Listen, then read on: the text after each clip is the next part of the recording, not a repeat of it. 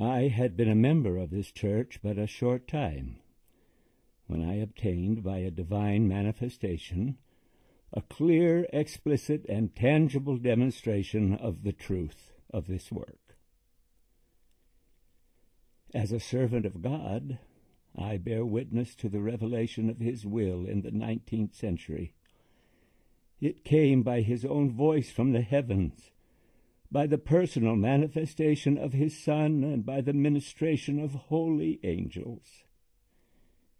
He commands all people everywhere to repent, to turn from their evil ways and unrighteous desires, to be baptized for the remission of their sins, that they may receive the Holy Ghost and come into communion with him.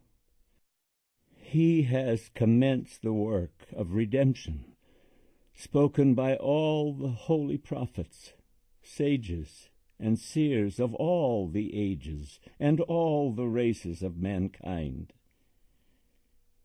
He will assuredly accomplish his work.